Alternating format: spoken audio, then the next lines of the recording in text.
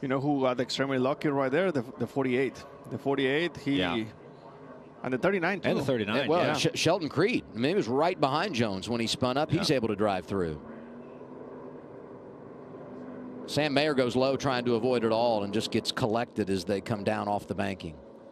You know, the 16, pretty much he did everything right. And at the very end, he got together right there with the 91. And you can see the tires on the 16. I mean, he's pretty much locked. There's nothing else he could have done there. Ooh, Josh Williams in the grass, missed it all. Really good job by Josh.